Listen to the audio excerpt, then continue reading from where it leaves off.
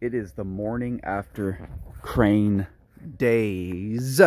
You know, it was such a risky, heavy, prone to potential problems kind of procedure that I just felt it was slightly risky and just slightly irresponsible to live stream something of that nature. So again, I will be doing an in-depth episode on crane day, but first I gotta release the episodes on the building of the foundation. I'm about 2.5 months behind right now in episodes, maybe a little more than that actually.